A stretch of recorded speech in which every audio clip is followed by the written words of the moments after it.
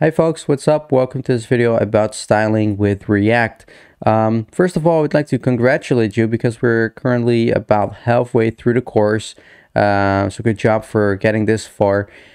I don't ask this often, but I would like to ask you to subscribe to the channel if you feel like it. You know, I will be bringing out much more of content like this, and it won't just be React, but I probably in the future will also do things with Node and maybe some other technologies. So yeah, if you can subscribe to the channel, that would mean a lot to me. Having said that, let's get into styling. So styling in React is not that much different from, you know, styling any other web page or application. You can simply use CSS or Sassy CSS for that. But two more popular ways to do it is with CSS modules or styled components. And there's also a library called Emotion, which is very similar to styled components. And in the upcoming videos, we will only be looking at styled components, not Emotion, but you can definitely use that one as well. And there's also some other options out there. There's so-called component libraries, and then you can think about Material UI and Ant Design.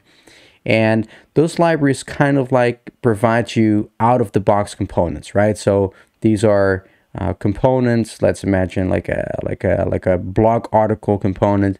It's styled. You can import it in your application, and you don't have to style it anymore because, you know, it already looks pretty good.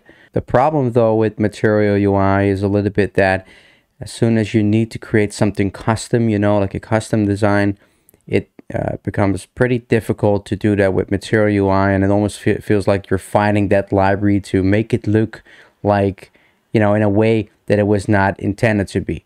So, you know, if you're building your own project and you find the Material UI suits your needs, then you can definitely use it because it will save you a lot of time. But otherwise, if you really have to make something custom, I don't really recommend it. On the other hand, you also have CSS frameworks. You can think about Stillwind and Semantic UI and Bootstrap, and there's, man, like dozens and dozens of others. And these frameworks, you know, some of them also have like the components sort of like you can import, but something they all have in common is like that they have these sort of utility classes. So this is, for example, something that's being styled with Stillwind, and you see right here they set a class name, and then they have all these specific properties that make things look like this. As you can see, it kind of like clogs up your HTML pretty quickly. But in some cases, you know, a lot of people like to use Stillwind, but we will not be looking at those. We will only be looking at CSS and Sassy CSS, but right there we will find that you can easily get so-called specificity problems.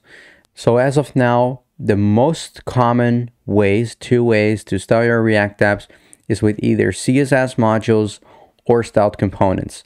And, you know, honestly speaking, I personally do not really recommend one over the other. You know, they are both different, and I think both are great to use. So if, you know, you ever have to make the decision to either choose for CSS modules or styled components, you know, just pick what you and your team like, or if you're working, you know, alone on a project, just pick something you'll like the most. But I think it's definitely good to know at least how both are working. So just a, you know, quick summary of both, and of course we will be learning about both of them in the upcoming videos. But the nice thing with CSS modules is that, you know, there's pretty much no learning curve. It's kind of like CSS, and it already comes with Create React App, and it's you know, it feels like you're just using CSS, but it just has some, you know, some good things that prevent like specificity problems that you will get if you're only using CSS. Now, styled components is also pretty nice because, you know, I think that the three main pros of using it is that there is a very little chance of having unused CSS in your application, which is good for performance. And And it's much easier to, delete styles or actually components in your application, or to copy and paste them to other applications, because your linter, where all your errors show up in your code editor, will simply say like, hey, I have some missing styles, or hey, you have some styles defined but you haven't been using them. So that's definitely a nice thing with styled components. And it also allows you to make snapshot tests for your styles.